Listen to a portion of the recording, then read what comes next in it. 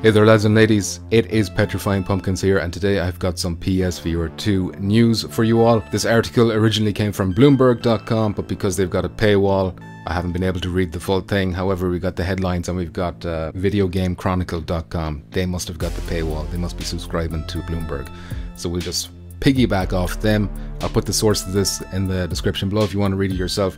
But basically, as you can see in the title here, PSVR 2 mass production has reportedly started with 2 million units planned for launch. And there's an important point, a subheading here underneath. It took eight months for the first PSVR to reach 1 million in sales.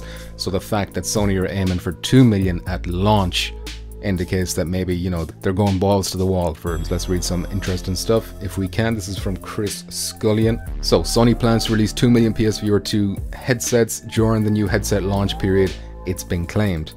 So Bloomberg reports that the manufacturer plans to have 2 million units ready by March 2023. So might not mean us exactly, but I think this could be a hint that the release for PSVR 2 will be in March 2023.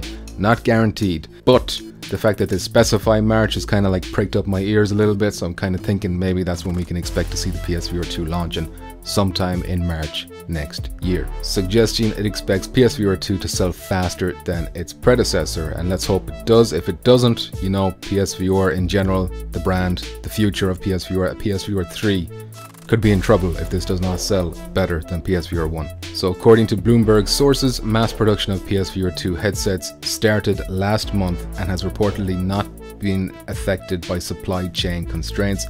Excellent news. It is reportedly planned that the ongoing shortages of PS5 consoles is expected to be somewhat improved by early 2023, with Sony hoping the PSVR 2 release will spur on sales of both the headset and the console. And then the article goes into other kind of tangential stuff that we already know about, old news about PSVR basically, you know, 20 launch games expected and whatnot. So that's it for this video. I thought it was interesting. I thought maybe the March 2023 could be pointing towards a launch date. I think the fact that 2 million units that they're hoping to move somewhere in that launch period is promising. Hopefully they're seeing things, they're seeing metrics, they're seeing interest levels rise in virtual reality, or they're like super confident in what they can achieve. They're really excited about what they're going to be giving us. Either way, it's all looking good. And of course, 2 million units points to perhaps, you know, maybe it being a bit easier for us to get our hands on one of these compared to the PS5, unless of course scalpers go out there in their droves with their bots and whatnot.